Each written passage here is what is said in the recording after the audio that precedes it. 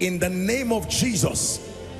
Drought in your life, that even when it is physical rainy season, it is still dry season spiritually, financially and otherwise. I decree and declare, let the rain begin to fall. Let the rain begin to fall. Let the rain begin to fall. You're welcome to another spirit-filled message on Christocentric Message. If you're new to this channel, I would entreat you to hit on that subscribe button and then to like this video. As well, I would want you to share this message across, because we believe that as this message is coming forth, it's going to bless you. Graces are going to be imparted unto you, and then God is going to visit your home. Thank you for watching. Stay blessed.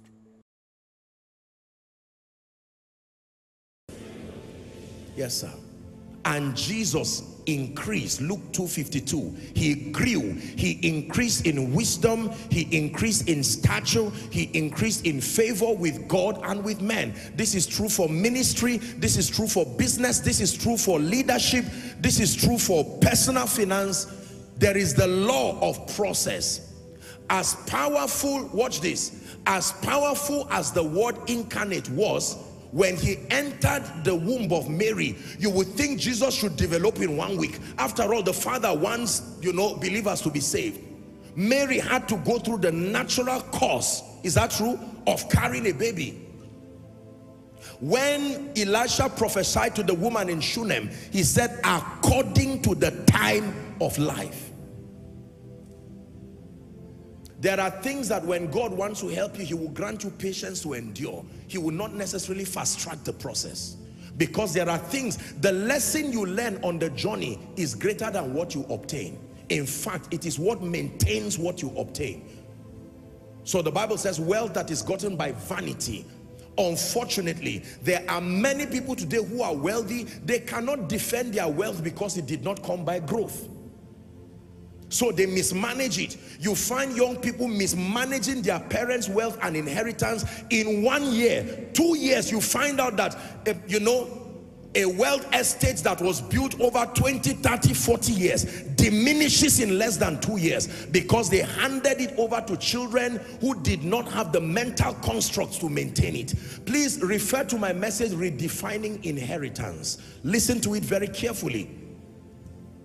Redefining inheritance. I teach there that there are 5 kinds of inheritance that every father, every leader, every superior must transfer to those who are coming. And if you don't, you have destroyed the generation coming. Money and physical things is the least and the 5th of that inheritance. The first and the highest inheritance you can give any man is your convictions. Your convictions is transferable. That is what made you you. Now in Africa, we believe that loving children means giving them access to anything, anyhow, when they want, without training. After all, is my child. So we do not have 3rd, 4th, 5th generation. There are very few regions in Africa and Nigeria that can perpetuate wealth. Because you have a lot of young people who are careless. They just tumbled into millions and billions and they waste their parents' estates. There are people who, when the owners, the people who started that wealth journey, as soon as they die, the entire wealth does not even reach 2 years. Imagine if the prodigal's father, the prodigal son's father, handed over his entire estate to that foolish boy. He still would have finished. I hope you know that. I'm not calling him foolish as an insult. It's a description. He was foolish. Look at the things that he did.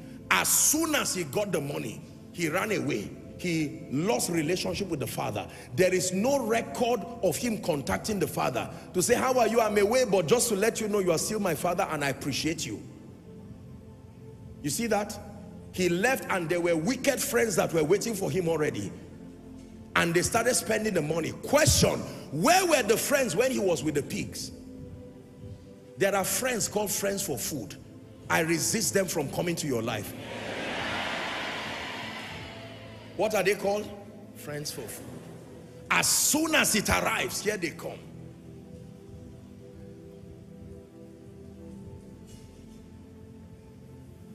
As soon as the contract arrives, here they come.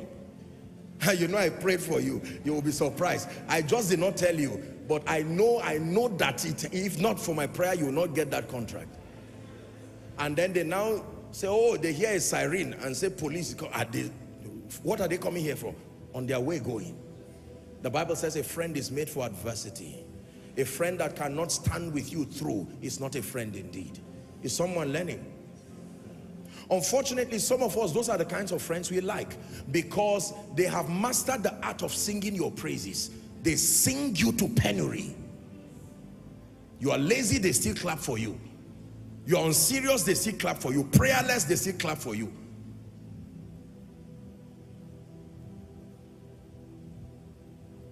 So impatience. I pray that you will have the grace to be patient. In the name of Jesus Christ. The grace to be patient. Isn't it incredible that most times it's people who do not have money that have over bloated demands of what life should deliver immediately? If God allowed us to read some of the prayer requests, yeah, I'm sure some of them I will run away first. You know how Moses ran away from that serpent?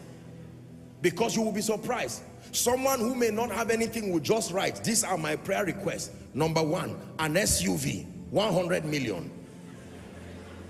A house somewhere in Maitama or Asokoro, 300 million or 1 billion. God, you can do it. And the person who is, you see, God is just looking. Angels too are looking. You know, the spirits of judgment, everybody is looking. What kind of a believer is this? Yes, sir.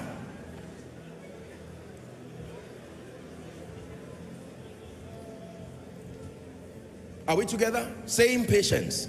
Please shout it. Say impatience. Listen. If you wear tomorrow's cloth today, you walk naked tomorrow. If you eat tomorrow's food today, hunger would disgrace you. You can move gradually with gallancy and make up your mind that when you leave a realm, you've left it forever. Don't let impatience take you somewhere you are not supposed to be. You don't have the money yet, you are flying business class. Everything is shouting wrong, wrong as you are seated there. Your clothes, your attitude is saying you are not supposed to be here at this time. It's not an insult, because you do not listen. If you get there by growth, you should have learned the protocol of maintaining that place. Are we together now? You go and pay for an expensive hotel simply because a breakthrough came. You don't know how to open the door that is there. You don't know how to use the toilet that is there. You don't know how to anything. You just stand there and everybody thinks you are enjoying. You are stranded in that room because your level should not have brought you there. Now, while you are laughing, I want you to pay attention. It's just an example I'm giving. I rather walk with Jesus patiently. This is even true for ministry. There are projects that there is a difference between faith and foolishness. Let me tell you, process builds capacity. There are things I would never do if God has not built me. I'm not ashamed to move gradually. After all, the mission is Him. Are we together? There are people who have come up with over bloated projects and right now they are in debt. Finances is not the devil. You just get up from one small room and you want a duplex overnight. Question, can you maintain it? You buy a car of 100 million from, you know, entering public transport. Do you have about 10% to 15% of the value of that car? Because any car you buy, you must have a cash flow that can afford between 10 to 15% the value of that car for its maintenance. Are we together? Yes, sir. There are meetings you should politely reject because those who will be there will put pressure on you. Are we together now? Yes. You should just polite as a way of not disgracing yourself. You may be invited for courtesy's sake, but they invite you and everybody there in hope that you will spend money. And since you know that you may not have them, just politely. Impatience. The Church of the Lord Jesus Christ, let us obtain grace to be patient. The Bible says, follow them who through faith and patience, faith and patience, faith and patience. Don't go around claiming you are going to raise dead bodies. You just started ministry. You just had an encounter. You got born again 6 months ago. Yes, you are praying every day, but it takes time. The day a real spirit will appear to you, that is the day you will know what happened to the sons of Sceva. You know, most people just talk. You just go and gather a whole family that has generational curses, and you just, now you are a believer in Christ, yes. But remember, I taught them in Zaria that believers must be trained to come into maturity. Are we together? Even the disciples, while they were being mentored by Jesus, there were some things they could not do. Hallelujah. You hear that there's an expensive fundraising going on somewhere, you just go and find yourself there, and they keep you in front. You don't know the meaning of sitting in front there at the fundraising, because if you grew into that realm, you would have learned what that meant. Now they clap for you while you were coming and you didn't even know what that meant. They now said, okay, it's time, and they've handed the mic to you. Out of pressure, you say, well, on behalf of me and my company, I donate 10 million. And the people seated, those who know you are surprised. 10 million. Are you going to sell your family? Where are you going to raise that money from? Listen, let me submit to you. Listen to me. Please listen. Laugh, but listen. That also includes coming out to make pledges in church. I am not against giving. But let me tell you, there are many foolish coming out to make pledges that wisdom is saying go back, because you are putting your family in trouble. There are certain levels of giving you should discuss with your spouse as a responsible man. Don't just sit down and everybody is happy and you just stand up as a man and you just come and stand. What are you donating? You say my house. Your wife sits down there shocked. You are donating your house? All because of pressure. I deliver you from it in the name of Jesus. Can I tell you, when Koinonia started, listen, when Koinonia started with a crowd of people, and even though I had the ability to buy at that level whatever car I wanted, I would still, I had a bike. It was bike that would carry me. Miracle service. I would dress, then I used to wear a lot of suit. You know, you wear that and then you see me with my Bible and you are hearing a bike, you think they are dropping someone. It's Joshua Selman that has arrived. Did it stop the sick from being healed? You see, when people know you are honest and serious, they will support your growth. But when people know that you are a liar, they will do everything to make sure you learn the lesson. Impatience. Let me give us the last. Laziness. It's as simple as that. Laziness. Laziness. Proverbs 20 and verse 4. Jesus. Freedom from financial captivity. Let's read verse 4. 1, 2, read. The sluggard will not plow by reason of the cold. Therefore shall he beg in harvest and have nothing. Let's read one more time. The sluggard will not plow by reason of the cold. Therefore he shall beg in harvest. You know the meaning of this? That means the person will say, well, honestly, Abuja is too hot. Abuja is too cold. Are we together? There's terrorists, there's terrorism, there's kidnapping everywhere. I can't risk my life. No. It should not be.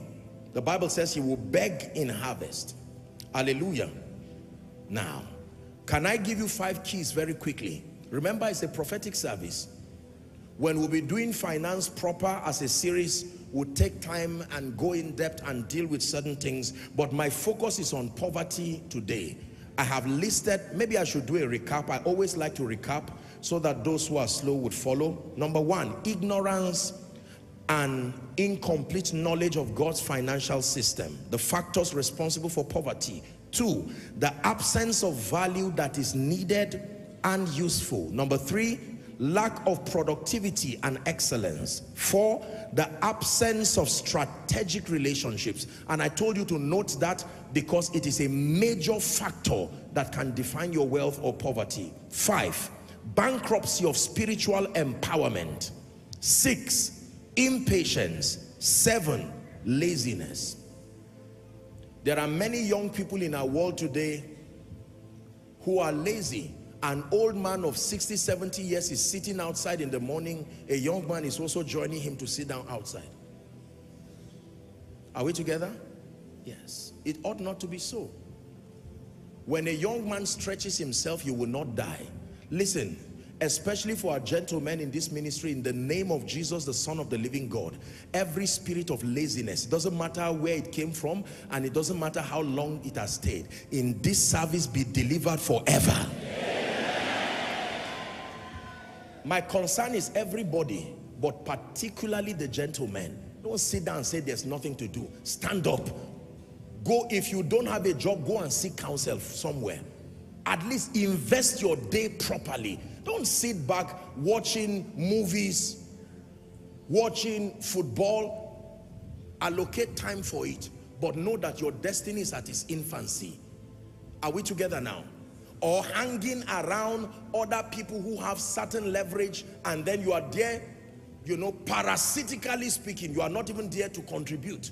You are hoping that one day you will get something, whereas you are not making the most of your life. I detest laziness as a person, and I can tell you, lazy people will not go far. Lazy people will most likely be corrupt people. Lazy people will most likely want to do money ritual. And sincerely, both corruption and money ritual takes hard work.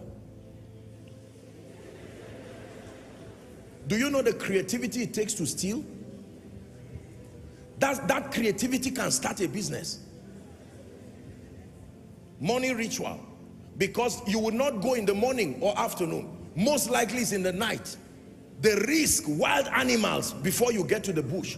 That is the same courage you need to market your product and stand.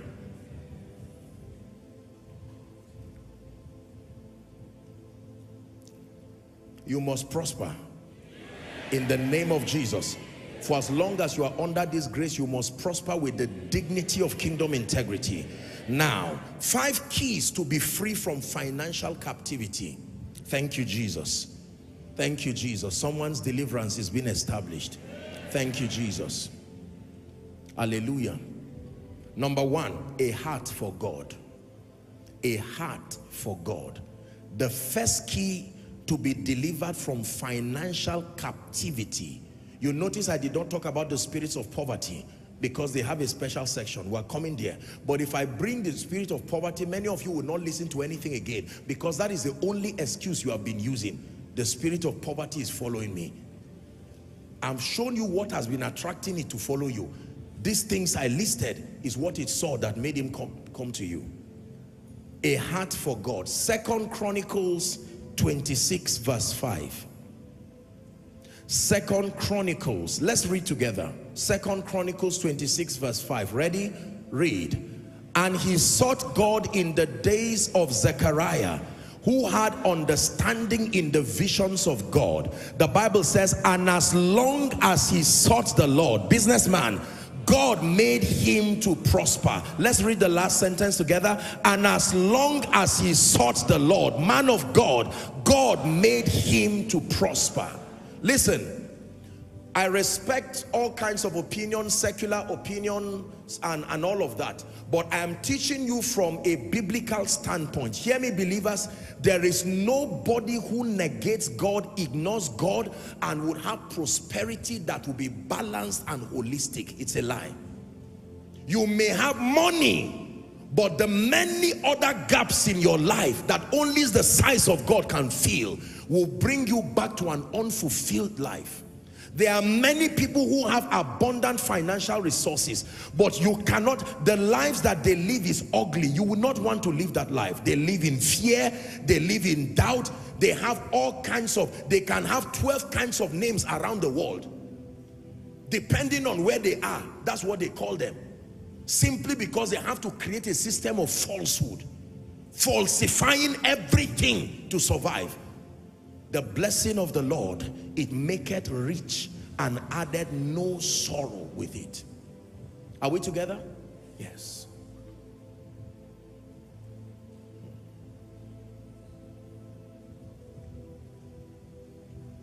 A heart for God. Not the kind of wealth that comes at the expense of your salvation. Not the kind of wealth that comes at the extent you sacrifice everything in your life. Family, there are people who give loved ones, distant relatives, you know, for rituals, do all kinds of things for money. You find this happen in our world, all over. Terrible, shouldn't be. A heart for God. It is my prayer for you that the kind of money that will make you leave God, I am praying this for your sake, may it never get to you. Hallelujah. Do you know the kind of money that makes you leave God? The kind of money that makes church look like a nuisance. I am busy. The kind of money that makes your family look like an interruption to your life. 1 year, you've not seen your wife, you've not seen your children, you don't care. Because you are looking for money. Your children start calling you uncle because they do not know whether you are their father or not. I'm not being sarcastic. The kind of wealth that will introduce you to groups and demonic, satanic fraternities, to now begin to practice all kinds of occultic things, things that are outside of the value that you were raised by. There are many of us here, God has brought this word to caution you already, because you are treading paths, you are just seeing everybody wealthy. Listen. Be careful. Make sure you vet people's relationship with Jesus before you start clapping for the money they have. You do not know what has died. There are people who have sacrificed their destinies, covenanted with Satan. You are just seeing the money. They may even help you with it. When we teach here about kingdom prosperity and deliverance from poverty, we're teaching that because God is able to bring people out, and it is to give you the convenience to be able to serve the purposes of God with dignity and integrity. That God will raise people in this ministry, multi-billionaires in all kinds of global currencies, and yet you love the Lord. Time for worship, your heart is still inclined. Do you know there is nothing as powerful as seeing a wealthy man worship God? That is a sermon on its own. That you see a wealthy man just saying, Lord, you are the reason why I have all that I have. Do you know how many people get inspired by that worship? That if this man who is the director of this conglomerate, the group general manager, having everything life can offer from a physical standpoint, can still roll on the ground before God. You're watching the wife roll on the ground and the children too roll on the ground. What are you still standing for? You will join them and roll on the ground too. If God has helped that man and he's still rolling on the ground. Remember, the Bible calls us living epistles. Are we together now? It is a beautiful thing to see blessed people serve the Lord. That you see somebody who is a multi-millionaire. There are very blessed people that God has helped in this ministry. Thank God for it. And sometimes I am humbled seeing how they stretch themselves to serve the purposes of God. That is a lesson. Any kind of wealth that makes you too big for God is nonsense. It's only a pit you are digging so that you enter there. If Jesus, the King of Kings, left his throne and he came and he died for man, there is nobody who will give a flimsy excuse and say, I am too rich to love God. I am too rich to worship God. I am too rich to serve God. I pray for you again that any kind of money, let me repeat it to your hearing, ladies and gentlemen, any kind of money, financial resources that will take you away from the Lord Jesus Christ, or is already taking you away from the Lord Jesus Christ, may it live your life.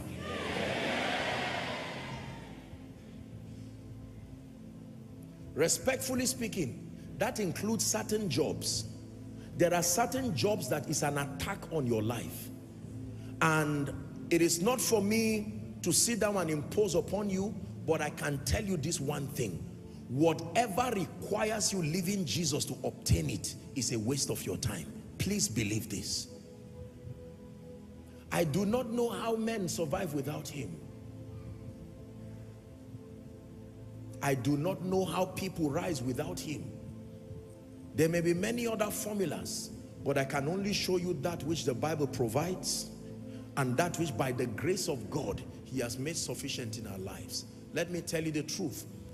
Any kind of money that will require you living Jesus, living prayer, living word study, your Christian integrity and your service unto God to obtain it. I repeat one more time, it is not worth it. What shall it profit a man if he gains the whole world? You know how wide this world is? That by whatever creativity you gain the whole world and then you lose your soul.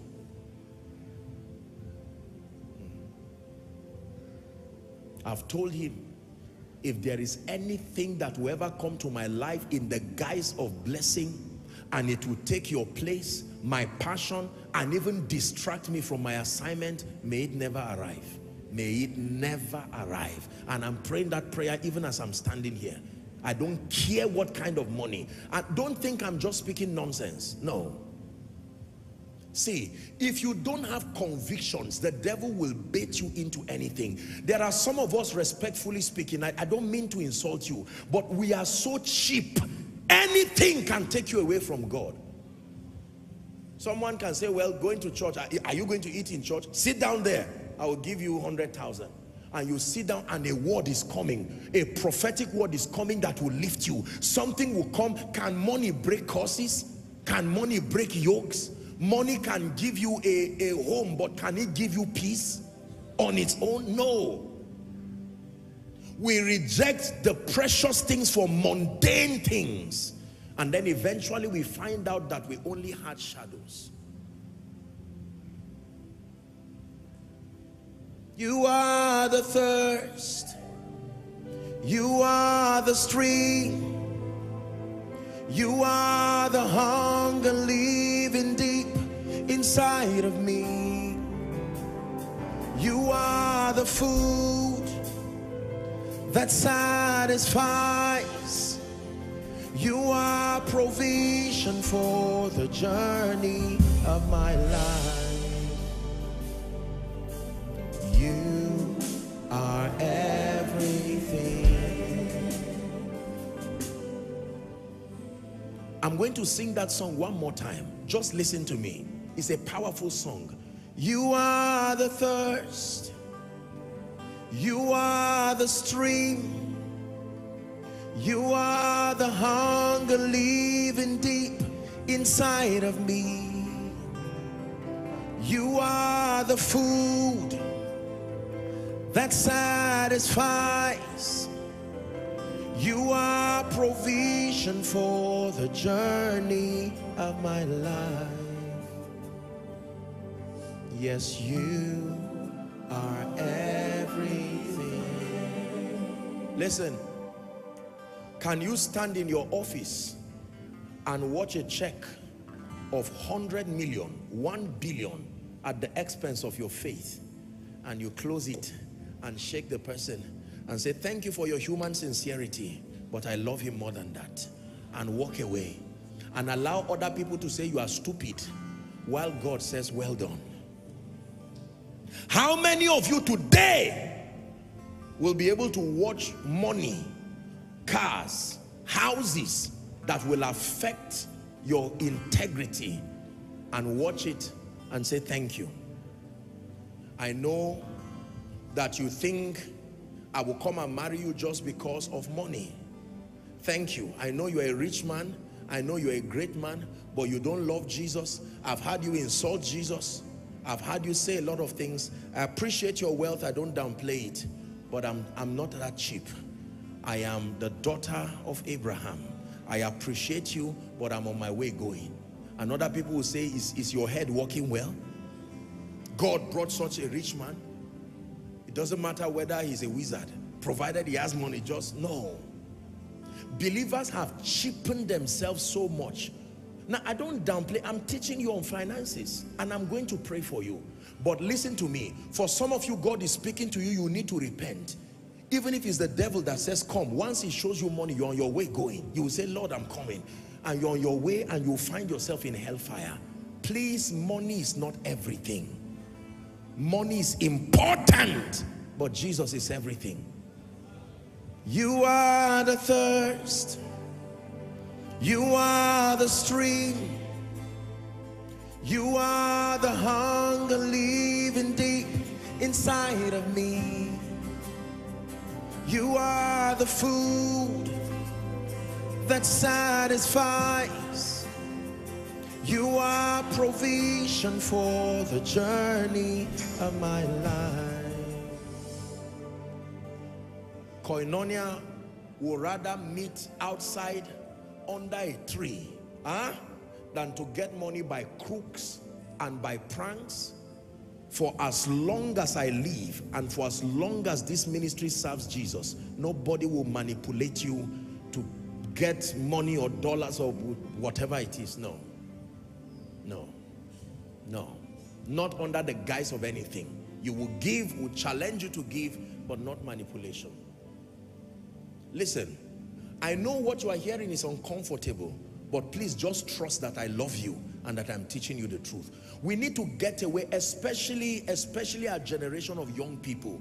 This way we have cheapened ourselves, all because of money. I can do anything provided you will pay me. Kill, yes. Steal, yes. Destroy, yes. I would join any group. Remove my heart, remove my brain, just give me money. And we think it's not an issue. A generation that becomes so vulnerable to money, a generation that worships money, is a generation that will destroy its civilization. I'm telling you, this is what Satan wants. You see this happening across the globe, and especially in Africa. I'm sorry to say this, but every bad leader was once a bad child. They don't just get into government and start being corrupt. No, it's been a practice. Corruption from school, malpractice, and you go scot-free. Am I right on that? It starts graduating like that until now you sit down as a board member or whatever, and all you are thinking about, how many politicians think about the people they were sent to serve? They may talk and speak nonsense on TV, but you know that if you probe sincerely, for many, and I'm speaking globally, we need to have a conscience that loves God. It matters how the money comes, not just that it comes. What shall it profit a man if you gain the whole world and lose your soul? Can I tell you, there are many people who have been lifted by God today because of their heart for him.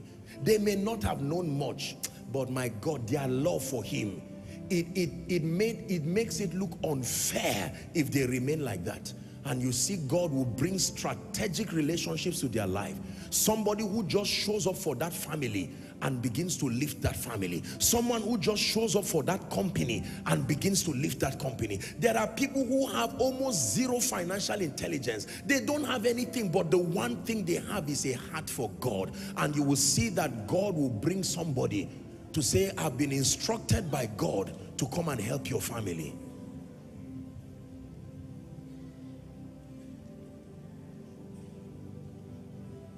Number two, what is the second key to be free from financial captivity?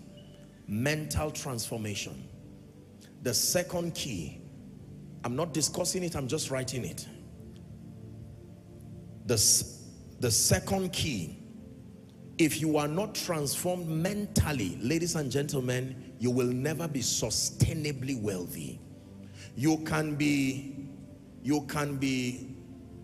rich overnight by someone blessing you either by favor or relationships, but sustenance is a product of intelligence and transformation. It's the reason why organizations cannot manage their resources, families cannot manage their resources. There are families where the father is working, the mother is working, the children are working, but they are always in lack. Something is wrong, and the problem is not just demons. There is a bankruptcy of mental transformation. And mental transformation is not a gift. You buy the truth. Are we together? And when you buy the truth, you use it. You submit to transformation. The Bible says, let this mind be in you, which was also in Christ Jesus. Mental transformation. You will never rise, even financially, above your mindset. You can receive money overnight. Someone can bless you. But the sustainability of wealth is a product of mental strength. The Bible says strong men retain wealth. I have told you here, the easiest part of wealth is becoming it. Retaining wealth is not luck. You can actually have money, somebody can bless you, maybe some inheritance. You see, favor can walk around for you. That is why you see we give testimonies in church. Praise the Lord. Apostle gave a prophetic word and somebody just called me out of nowhere and gave me 5 million. Congratulations. Now, wisdom should continue where favor has stopped. But because there is no transformation, that person will celebrate 5 million and still be begging after 2 years. Are we together? Favor is not the only thing you need in your life. It is important, controls the arrival of financial resources.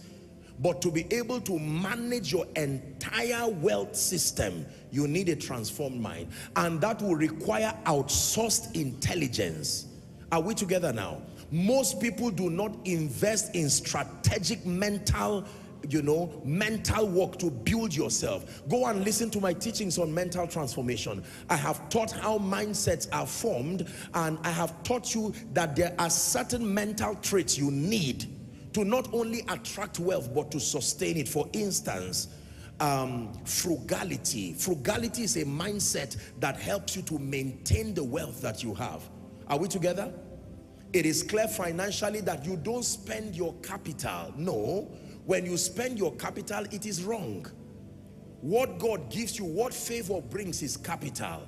And then it is up to wisdom now to provide strategies for increase. What you enjoy and spend and sit on is that which comes as a result of increase. And even increase has a formula for spending it. When the people came and ate bread and fish, they littered everywhere and went away. And Jesus the wise, Jesus the transformed, told them, gather the crumbs. In other words, just because I have the power to bring forth, the man who multiplied bread was attentive to crumbs. And the ones who did not have the power to attend, they threw their crumbs away, forgetting they will be hungry a few hours later. Are we together? Frugality is a mindset alone. The quality of making sure that you cut away wastage from your life. The presence of abundance is not a license for carelessness. Many people are too careless. You are in all kinds of groups that are not profitable to your life, physically and spiritually. Cut away from them, because it's eating up of your finances. Organizing all kinds of activities that are senseless, completely senseless as far as your future is concerned. Hallelujah. There are many of us, if we are to be honest, God has been faithful in terms of inflow of financial resources. It is because of the absence of mental traits like frugality, mental traits like gratitude, mental traits like honor. I was sharing with them in Zaria, and I said, if you cultivate a mindset of honor and gratitude alone, you will not be poor. Your life will be improved and enhanced in a way that will surprise you. Listen, if you are in any kind of relationship and you feel you don't have enough value to contribute, let me tell you what to bring to the table. Bring gratitude and bring honor. It becomes a sufficient contribution in that relationship. That means if you cannot provide the technical skills at the back end of that relationship, provide gratitude and provide honor.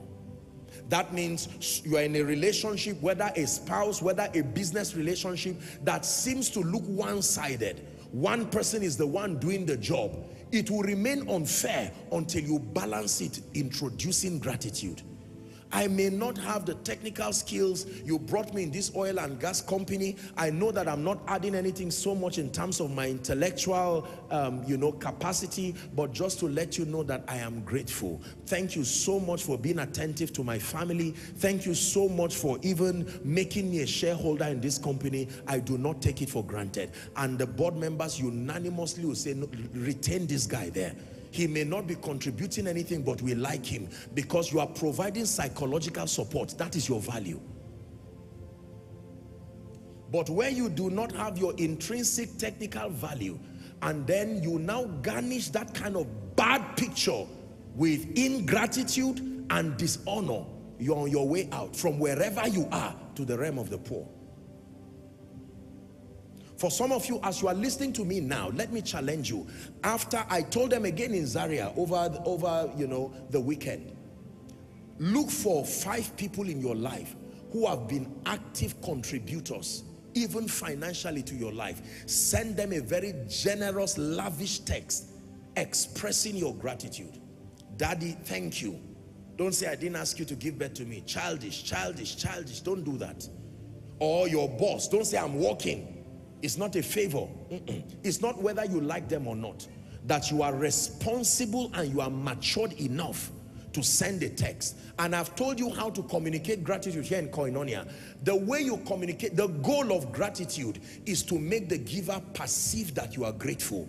And it is your responsibility to invent every expression that makes the giver perceive. Until the giver perceives that you are grateful, you have not yet communicated gratitude. So for instance, if in your world the only way you say thank you is one word, thanks, you are going to be poor. Are we together? It is true. Someone gives you a house, you say thanks. Gives you a car, you say thanks. Pays the school fees of your children, thanks. No. And for people who can disturb, they will send 5 text messages in 10 minutes. Just to remind you, I'm sure you've forgotten, you were saying you would do a transfer. I know that you are busy, can I just remind you again? And then when the transfer comes, is by the next day, you now say, oh, I forgot, I saw it, thanks. You have closed that door. And even though it's the year of open doors, you will be surprised that you use your own hand. The door that prophecy opened, that you close it and stood at the back to make sure that door does not open again. Say amen. Please do it. Listen, I will not teach you what will not produce results. I'm not here to waste your time to just shout amen and go back and return back. No, I want you to return with testimonies and say, Apostle, last week I sent a text to someone who I worked for. I worked for in 2018, 2017, and I just sent him a text. Sir, just to appreciate you, I was inspired in church today, and I thought to just reminiscing on your kindness through the years. And this is me expressing my heartfelt gratitude. The Lord bless you. I still recall your kindness. The Lord increase you. The next time you hear a call by 11:30, where have you been? Are you now working? No, sir. Come and see me tomorrow. That's it. You can drop your prayer request on the ground and dance around it. That's a spiritual principle. Praise and the rest. But if that is the only thing you do, you may be disappointed. Remember, they are called forces of advantage, not one force. So when you isolate one, maybe just the power of praise, you see that? How do you now link up with the person who should help you? Some of you are in business partnerships. You can take the time, convey a meeting. You are not necessarily discussing anything around the business. I just want to appreciate you. And subordinates, don't sit down and be waiting, or leaders and superiors, don't wait for your subordinates to say thank you alone. Humble yourself and tell your people thank you. Whether you are a pastor, a father can tell his wife and children thank you. Am I right on that? A leader, a CEO of an organization, don't say it is my company. The Lord gave the word, but great was the company of them that published it. Success is a composite of many factors, and you must appreciate the several units that contribute to that success, and do it consistently. Thank you so much. I just called for this meeting to appreciate all of you. This company has experienced astronomical growth. We still have a lot of milestones, but I thought it was very responsible. I was inspired to call all of you together. I appreciate you. You mentioned the units one by one, and you see the people trying to be serious and trying to laugh. They can't believe that their boss is the person who is saying thank you. They can't believe that their superior is the one appreciating them. Let somebody talk nonsense about you, and that's when you will know that you have staff indeed. Because that gratitude plants a jealousy for you in them, that beyond the salary or whatever system of reward you are communicating to them, their love for you becomes concretized by your communicating gratitude. Same thing with fathers. Sometimes you just call the workers within your house or wherever and say, just to tell you thank you. Do you know you can give gifts and yet not express gratitude? It is not all about giving money or giving things. That communication articulates your gratitude. It's an assignment I'm giving you. You are a pastor, go back and do it for your leaders. Don't do it every day. Be consistent, but don't do it every day. Otherwise, there is a generation you are going to produce, an entitled generation. That's the Moses kind of generation. By the time you over-pamper people, you take away that stamina from them. They become children, ever dependent, and they feel entitled. But there is a healthy interjection of thanksgiving, especially from superiors. Do this as a man of God. Gather your pastors who labor your workers and let them know that you appreciate them. It's not about money, it's about your heart. And watch what happens. And teach your people, koinonia, global, I will teach you gratitude until you get it. I am a recipient of the power of gratitude. Someone will always remember you. This man is a grateful man. Who do we look for to be the Nigerian representative of this company? Well, he doesn't have that kind of qualification, but remember that the job that we're running is very social and we need somebody who has this kind of people skill. This man has a very warm countenance. He's a grateful person, and you'll be surprised. You will stand there just looking at your qualification without learning all of these things and having the right mental construct. Someone who may not be able to speak English very well, but he knows how to say thank you very well. That's the person who keeps going forward. If you believe what I've said, shout amen. Amen. Let me hurry up. Number 3. How do you get free from financial captivity? Productivity. Write it, please. The third key is productivity. Productivity. As a man of God, you must be productive. What does it mean to be productive?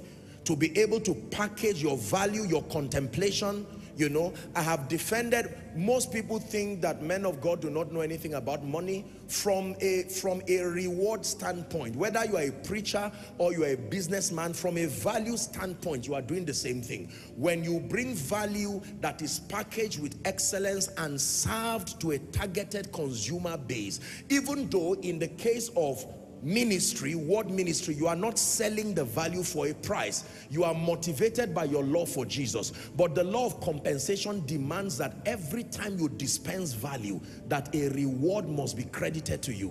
Whether it comes as transactional wealth or transformational wealth, either ways, there will eventually be a reward system. So if you're a man of God, you don't need to manipulate people. Once you dispense value in truth, it becomes impossible. The people whose lives are changing are not too greedy. Give them time to grow. Let the truths that you are teaching them, let them discern that you love them with all your heart. Let me tell you something I have learned from scripture and even from experience. Can I tell you, if you're a man of God, here's a powerful secret. Don't burden members with trying to give you money and do. Teach them, pour your heart. Let them see the heart of a shepherd. Let them see the heart of a father, and then allow them surprise you. They will surprise you indeed. Are we together? Because you see, their giving to you will be based on their perception of your worth. So one person can give you a car, another person can give you even an estate and think that it is not too much, as far as the value you brought for them is concerned. Say productivity. In the name of Jesus, I decree and declare that everyone under the sound of my voice becomes productive from today. Productivity is not about business. Productivity is about getting to a point of competence and excellence. If you are a preacher, do your homework, learn the scriptures, put your notes together. Your presentation and your communication, make sure that everything is put in place. That is productivity. You are selling something, be productive. Package everything, clean up the environment, be welcoming. You have a company, make sure you brand your impact. Impact cannot be rewarded except it is branded. You see, do you go to the hospital? Do you go to the hospital to eat food, to buy food? No, because the hospital is so branded to let you know that it is a place to attend to your medical needs. Do you go to the filling station to buy groceries? I mean, generally, standing in front of a pump. No, because it is so branded. Your impact must be branded to the point that those who need you know you are there. If God has granted you a healing grace, let the people know that he has placed that grace upon your life. God has granted you the grace for leadership and entrepreneurship. You have to brand yourself intelligently. Productivity. Number 4, strategic relationships. I've spoken extensively about that. That is the 4th key to being free from financial captivity. Have at least 1 or 2 people in your life for a start. And if there's nobody strategic in your life, let me tell you the first place to start. Begin by praying. Then begin by working on your character. 2 things. Begin by praying and working on your character. My Bible says, he that wants friends will never have so except you show yourself friendly. Go and learn people's skills. Years ago, I was so blessed and inspired reading Dale Carnegie's book, How to Win Friends and Influence People.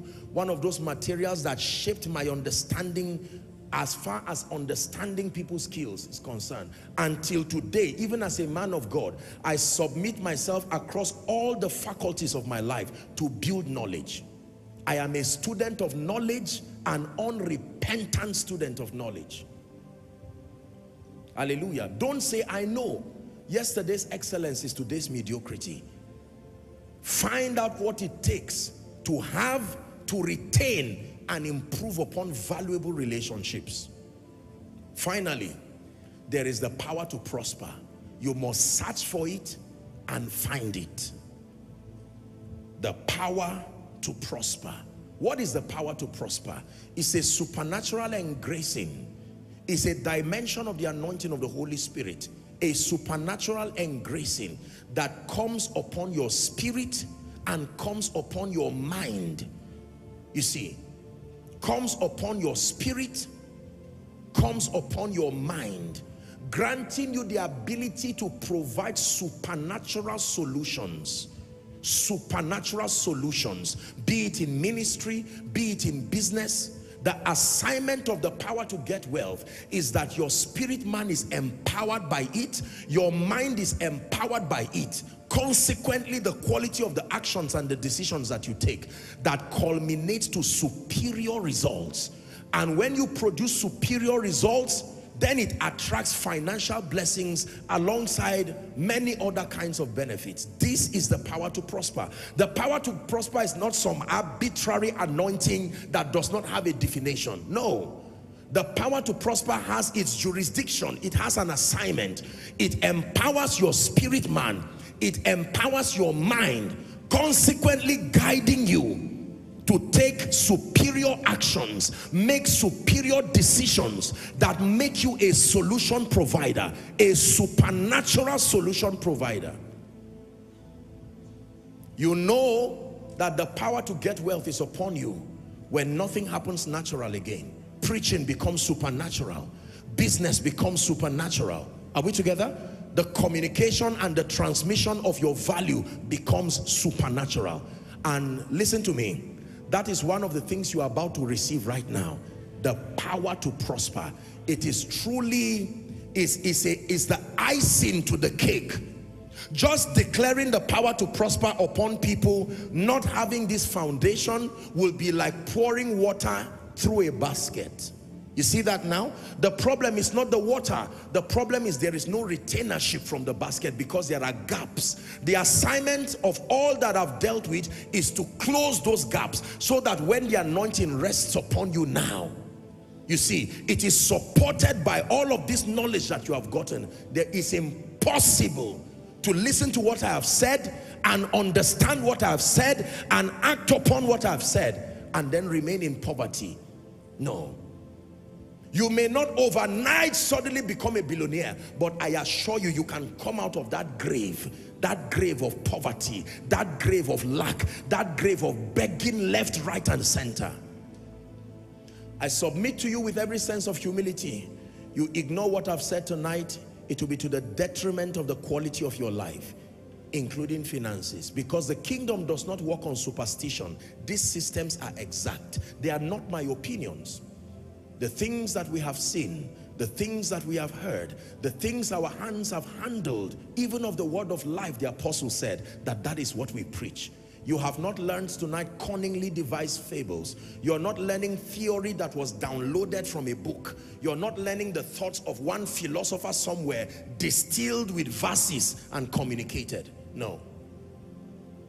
By the grace of God, we may not have everything, but we have something enough to be able to say this is proof that this works. Hallelujah. When God reminded me of this and put this burden in my heart, I knew that it was important to share this, that financial captivity is a yoke, is a curse. It should not be in the life of a believer. And for as long as you keep magnifying financial captivity and magnifying poverty and giving it a position in your life through ignorance, as though this were an impossible mountain to surmount, you can surmount lack and financial limitation, financial captivity, using these keys. There are many others, but this is sufficient. The assignment of this is to bring you out of the grave. Are we together? That you can give your wife, your husband, your children, your company a quality life. That people should not sit down and regret as though cursed simply because they came out of your loins or they came out of your lineage. There are many of us right now, your past is marred with all kinds of not too good stories, and most of them have been credited to financial captivity. It's led you into all kinds of lifestyles. It's led you into all kinds of things that are testimonies you do not want to think about. But the Lord is bringing deliverance tonight. Now hear me. As we begin to pray, I will rebuke the spirit of poverty. The spirit of poverty is a spirit that is assigned to individuals. The assignment, watch this, the assignment of the spirit of poverty is to study the extent of your ignorance and to build systems around your ignorance that stop you from making financial progress. Let me repeat. The assignment of the spirit of poverty is to study the level of your ignorance. The Bible says no weapon fashioned against us. Weapons are fashioned. Are we together? So when the devil comes sending the spirit of poverty, he does not just attack, because poverty, like prosperity, is an effect. It's not a cause. So it doesn't make sense to say, Satan, stop finances to come to you. It's a reaction. What he does is to study your whole financial understanding or otherwise, and he now begins to build systems, either through pride or through laziness, are we together, or stopping you from having strategic relationships. Everything that can be designed to stop you from accessing the keys that bring you out. That is the assignment of the spirit of poverty. It now becomes a stronghold upon your mind and upon your destiny, making the word of God of non-effect. So when you are bringing deliverance to an individual, preaching deliverance, what you are doing is opening their eyes to see, but that influence is still there. This is where the assignment of the power of God comes, to dislodge that spirit influence. This is what you call generational curses. This is what you call familiar spirits. And you know, because listen, spirits don't die. So you can think that because your father is 70, 80, or you are 40, 30, 20, those spirits do not feel the effect of the longevity of time. They stay there and they remain until a savior arises. I repeat, until a savior arises, not until time passes. And could it be that you are that savior whilst you are listening to me? Thank God that you still have a chance to make this right. And for some of you who are fortunate to still have your loved ones, God is giving you an opportunity right now that you can correct a lot of things. There are many of you who have never supported the cause of the kingdom with your finances, not because you do not want to, it is not even there. There are many pastors today burdened with all kinds of financial yokes. The discussion largely is money, not giving you room to serve God with the dignity of integrity. Hallelujah. Statistics tell us that the top 3 reasons why divorce happens in marriage is: number 1, financial issues. Are we together? Number 2, issues between spouse, and then number 3, external factors. Statistic tells us that these are the top 3 reasons. Number 1, money and financial issues. And don't say it does not matter. There are people right now who have not received their salaries for a few months, and their children are back home. When others are going to school, they will not go. The fact that those children cannot make progress already begins to plant complex in them. Ready tools for the spirit of poverty to come. He will now start suggesting lifestyles and suggesting all kinds of things. Are we together? There are some of us right now, when you started your walk with God, you chose the path of integrity and character. And right now you look back and you are not even happy about what is happening. Because your hands have been marred in all kinds of wrong things, all credited to the absence of finance. But we are going to pray. The Lord has brought us this word, and it's time for you to be free. If you believe that, shout aloud, amen. This is my assignment, and I will do it with diligence. I will pray, I will speak over your life, and see to it that no weapon fashioned against you. It is not the economy that controls your resources. It is your understanding. It is these forces at work in you. Ladies and gentlemen, government will come and go. The Great Recession once happened in the globe. There are cycles of recession that will always happen. You will always find corrupt leaders. You will find honest leaders. You will find godly leaders. You will find satanic leaders interchange hands through the years. Believing that a government will magically come and make you prosperous is being ignorant. Your prosperity is defined by the sum total of your understanding. Are we together? Daniel was a believer in the God of heaven who reigned through the dispensation of about 4 to 7 kings. Bible history tells us none of those kings could take him out of relevance, because he found the key. He was not there to look for money, yet he never lacked. Regardless the government, he was still prosperous. Hallelujah. Give your destiny a chance to be blessed. And let me wrap up by saying this.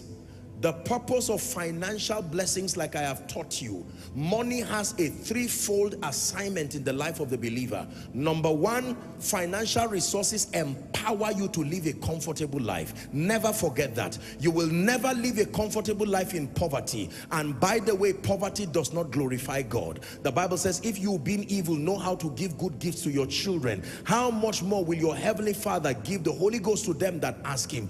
God will not use poverty and twist your hand and curse your children to teach you a lesson. There are more superior ways to guide you and teach you a lesson and build you and train you.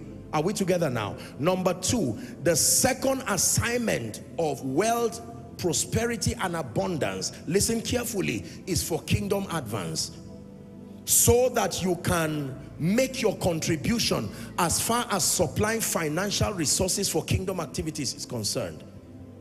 The work of the Lord does not just depend on anointing and grace and doctrine. It depends on the availability of financial resources communicated from and through willing hearts who are prosperous. That means the more people prosper genuinely, the more resources can be made available for for kingdom activities. And then number 3, the last purpose of wealth and financial resources is to empower you so that you can be a blessing to a dying world in a definite and a practical way. Listen carefully. Remember that you are not just empowered just for Christians alone. There are many people dying out there. There is a world that needs to see an extension of the love of Jesus beyond prejudices of religion and all of that. And financial prosperity empowers you to be a blessing. Unfortunately, unbelievers are doing this by far better than believers. By far better than believers. You look at the ratio of charity organizations constructively empowering the poor, feeding the hungry, clothing the naked. What Jesus said, if you do it, is called pure religion. Those who have not professed Jesus are the ones doing it by far better than believers. And we have a role to play as far as making our contribution is concerned. This is the threefold purpose of wealth for a believer. Anything outside this, you are pushing yourself to the corridors of waste, regret, and compromise. Can we pray now? Please rise up on your feet. There are just 3 prayer points we are going to pray, and I speak over your life. The first prayer point is you're going to ask for grace. Please make sure you participate in the prayer. The grace to imbibe this that you have learned in your spirit so that it works for you. Please lift your voice and begin to talk to the Lord. Everywhere, outside, connecting online, lift your voice and begin to pray.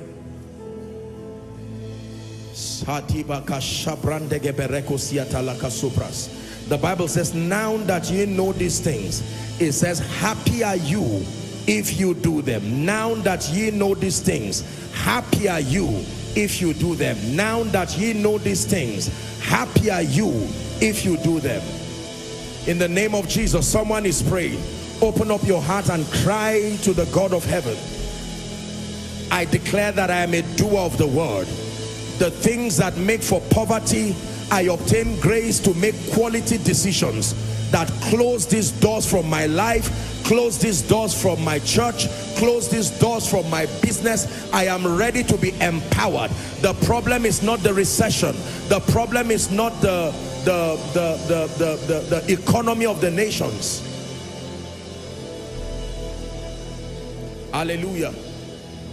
Number 2, I'd like you to pray that the spirit of poverty, that spirit that has taken advantage of ignorance or incomplete knowledge and is praying over your finances, praying over your family's finances, I'd like you to decree and declare that by the blood of the eternal covenant, it stops from this night. Is someone praying? Open your mouth and pray.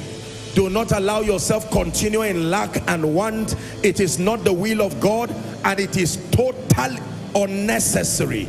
Totally unnecessary. Not with the abundance of knowledge that you have access to. Someone pray. I rebuke the spirit of poverty, whether it has been generational. In the name of Jesus, we decree and declare, you will not find a place in my life. Are you praying? You will not find a place in my children. Pray. You will not find a place in my spouse, not in my company, not in the ministry God has given. Someone is praying. In the name of Jesus Christ, all the decisions that are pro-poverty, I come against you, and the spirit that influences my attitude, the spirit that influences my decisions, preying upon my ignorance, the Lord rebuke you in the name of Jesus. Hallelujah. The final prayer point, and then it will be my turn to pray for you. I'd like you to pray. There is the power to get wealth. Yes, there is. There truly is the power to get wealth. Please do not take serious anybody who tells you there is no anointing that prospers people. There is the power to get wealth. Let God be true and all men liars. You are going to pray. Father, I've been imparted, I've been anointed before, but the power to get wealth, let it rest upon my life now. Open your mouth and pray. The power to get wealth. God is able to empower men. He's able to provide a supernatural engracing upon your spirit and your mind that causes you to be extraordinary in producing results that make you extremely valuable, results that attract resources to you, results that connects you to the heart of men and helpers. Someone pray. Someone pray. You are about to receive.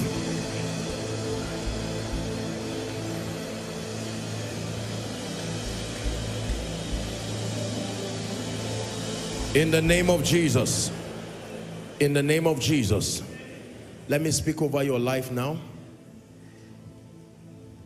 Father, in the name of Jesus, I decree and declare, you gave me this instruction to bring this prophetic word as a deliverance.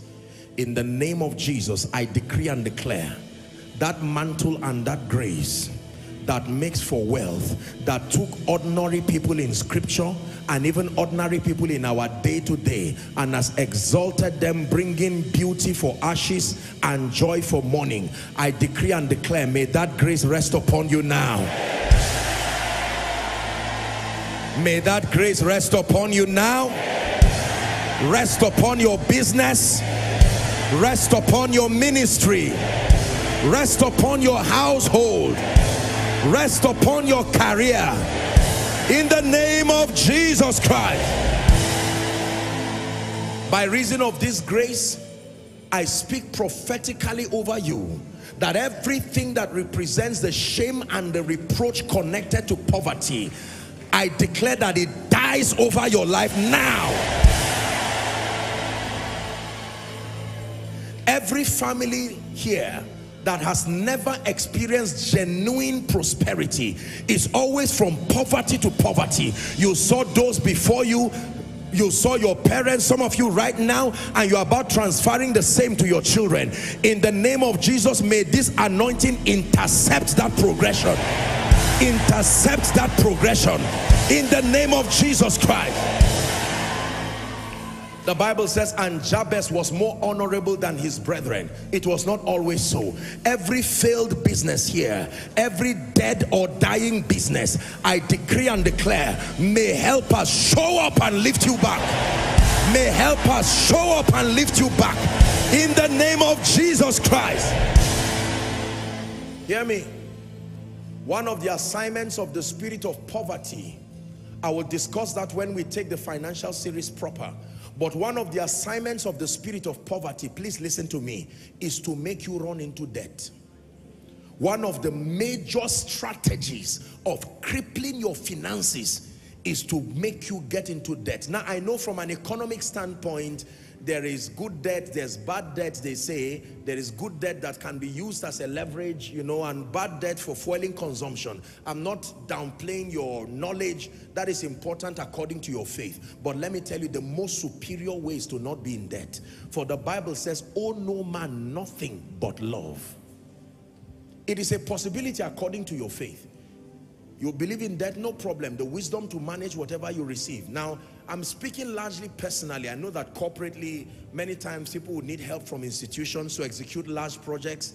That is corporate. I'm talking about there is no reason why you should get into debt personally. It's a terrible thing. Because let me tell you what happens. This spirit constrains you and then it forces you to start borrowing money until it becomes an addiction. And every time you borrow money, it will schedule activities to make sure that money was never used for the reason why it was borrowed. So interest begins to pile up while there is no achievement that should bring you that profit. There are many churches today that are in debt. There are many supposed wealthy people today that are in debt. There are many. You are not free if you are in debt, because it sustains the ability to stop you from sleeping. The moment you have abundance plus time plus peace, you are truly wealthy. These three things must happen for wealth to be established. If the only thing you have is abundance of financial resources, even if you have systems, the goal of these systems is to allow you the time and then peace. Resources, time, peace. That is kingdom wealth. That is true financial dominion. That tripartite coexistence of wealth, time, and peace. Because these are the three most expensive commodities. If you lose time and peace, whatever else you got by losing them was a bad bargain. Are we together? Praise the name of the Lord. So the spirit of poverty has made many of us, some of us right now probably are in debt of thousands, millions, billions, and you want to get into more. No. Every time people got into debt from scripture, it was the prophetic that brought them out. The prophetic is mandated with the responsibility of rescue, particularly from financial debt. Alas, master, it was borrowed. It was prophecy that brought it out. The woman who was owing, you know, the prophet who died and left his wife in debt, the prophet said, go and borrow vessels, not oil. To borrow means to plead from people, just bring it. And the Bible says he filled it and he said, go and sell it and now give, you know, pay off your debt and leave off the rest. The first thing the prophet told the woman to do when you are blessed is pay off your debt, because you can't live in peace when you have debt. That was the prophet's recommendation. Are we together? So I want to pray for you. If you are in any kind of financial situation of debt, whether personally, as a family, or corporately, in the name of Jesus, please believe this prophecy. Between now and December 2023, I prophesy upon you, come out of that debt. Come out of that financial situation. Come out of that financial situation. In the name of Jesus Christ. How will it happen, Apostle? Very simple. The ministry of men. There is no magic as to how people come out of debt. It is always the ministry of men. God will send men disguised as systems, disguised as relationships. It is yours to now discern and be ready when it comes. You don't come out of debt by superstition. When prophecy is released, as it was over Samaria, the next thing was men.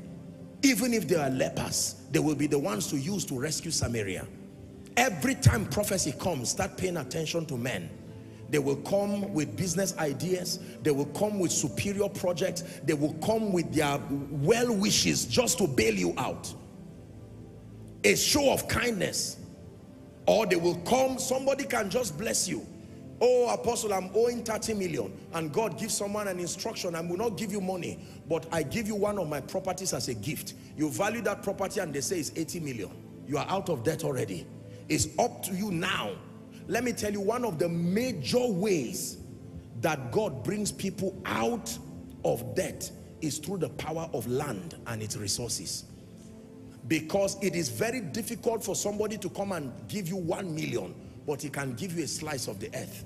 And the Bible says out of the earth comes increase. It says the increase of the earth is for all. It never said the increase of a company. So if everywhere runs to you, go to the earth for your portion. The earth has a portion for all men. This is a strategy. I'm not foolish as you hear me talk to you. The earth is a universal bailout system that God uses to bring men out of financial troubles. The increase of the earth is for all, it says. That means if they reject you, if you are in debt, there's no guarantee that the increase in the bank, you have a share there. But this earth is a universal standpoint. The moment you are in debt, trust God to use the power of the earth and its fullness as a mystery to bail you out. Now, in the name of Jesus Christ, Father, let the power to prosper, the engracing that can rest on men and women and program them for extraordinary success, I declare by the privilege of this apostolic and prophetic mantle, receive it right now. Receive it right now. Receive it right now. Be delivered from every financial captivity. Hear me. What your father could not do, what your mother could not do, for some of you, what has never been done before you, I empower you by this anointing. Go and do it. Extraordinary results in business, extraordinary results in ministry, in the name of Jesus Christ. Listen, many of you will come and stand here and begin to testify of strange financial doors in the name of Jesus Christ.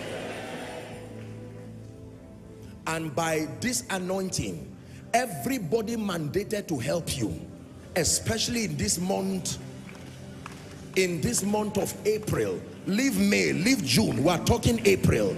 I don't know where they are, but I can call them by prophecy. In the name of Jesus Christ, the one who gave power to men, I declare this week that is coming, I stand by this mantle. I call forth strange helpers, strange lifters, in the name of Jesus Christ. That by reason of this that you have heard, some of you, by God, you will step into prepared blessings. You will be sitting down, someone will call you and give you a car. call you and give you a house. I'm telling you, call you and give you a job. He has trained you so his hands will not be restrained in blessing you. There are some of you who are in ministry. God will give people instructions and say they should come and hold your hands and see to it that you never go down again. Every family struggling financially, whether to pay school fees, to pay rent, to complete building projects, or maybe to fund projects that are ongoing, in the name of Jesus this week, may Ebenezer, the helper of men, may he arise and surprise you. For in Jesus' mighty name we pray. No Jesus, no help. No Jesus, no guarantee for sustainable life, especially even in your finances. Listen to me.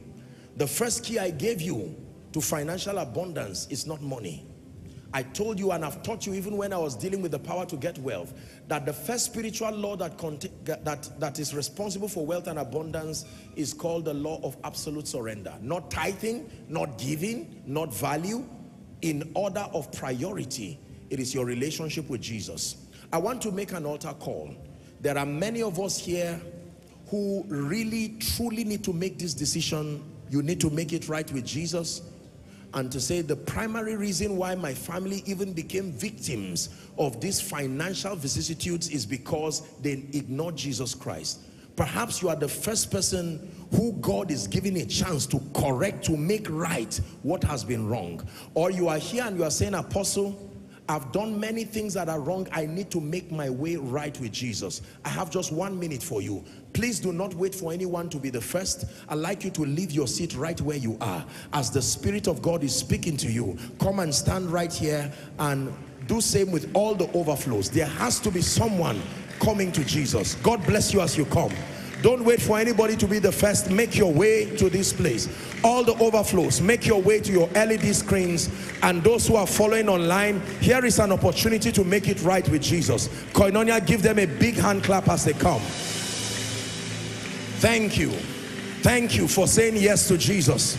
Thank you for saying yes to a new beginning. Thank you for saying yes to life eternal. Thank you for saying yes. The Bible declares that as many who will come to him, he will in no wise cast away. Hallelujah.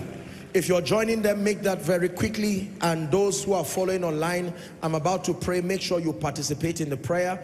The Lord bless you. Thank you for your courage. If there are any ones coming, please hurry up so that we start the prayer together. Young and old, you are welcome. Come to Jesus. He's able to give you a new beginning and to bring all this crisis to a permanent end in your life. He said, come unto me, all ye that labor and are heavy laden, and he promises to give you rest. This is Jesus for you. God bless you. Let me request all of you in front, please lift your right hand as a sign of surrender to Jesus, and then say this after me. You don't have to kneel, you can stand, but if you choose to kneel, that's fine. Say, Lord Jesus. One more time with hands lifted, say, Lord Jesus, I have heard your word. I believe that you are the way, you are the truth, and you are the life. I believe that you died for my sin. I believe that you rose again for my justification. Right now, I make Jesus my Savior, my Lord, and my King. And I declare that the power of sin, Satan, hell, and the grave is broken over my life. I declare that I'm a child of God. I go forward ever and backward never. Amen. Keep your hands lifted. Father, thank you for these precious people. Thank you because no one can come to the Father except through the Son. They have come making faith declarations. I decree and declare that they are recipients of eternal life. Hello, beloved in Christ. We hope this message was a blessing to you. I would want you to do something for us. If you are new here, kindly hit on that subscribe button for us. And then like this video as well. Share to your family and friends to bless them. Because we know that this message will be a blessing to their body, to their soul, and to their spirit. We would need you to do one thing for us too. tell us in the comment section where you were watching us from. And then if you've got any testimony for us, kindly share with us. Thank you for watching. In the name of Jesus, drought in your life, that even when it is physical rainy season, it is still dry season spiritually, financially, and otherwise, I decree and declare, let the rain begin to fall. Let the rain begin to fall. Let the rain